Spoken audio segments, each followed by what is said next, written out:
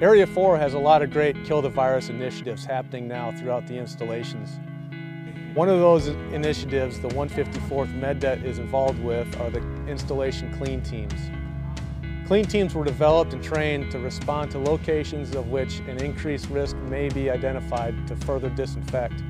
Being low risk, the personal protective equipment they use is more to protect them as the individual and their uniforms from the disinfectants they're using during the operations.